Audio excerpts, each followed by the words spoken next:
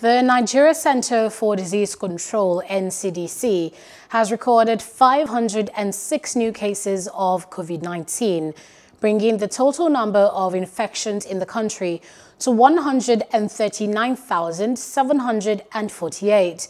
The NCDC also recorded 20 COVID-19 deaths, raising the total fatality in the country to 1,667. Latest discharges include 360 community recoveries in Lagos, 138 in Osun, 121 in Plateau, 89 in Imo State, and 38 in Kano, managed in line with guidelines. Hello, hope you enjoyed the news. Please do subscribe to our YouTube channel and don't forget to hit the notification button so you get notified about fresh news updates.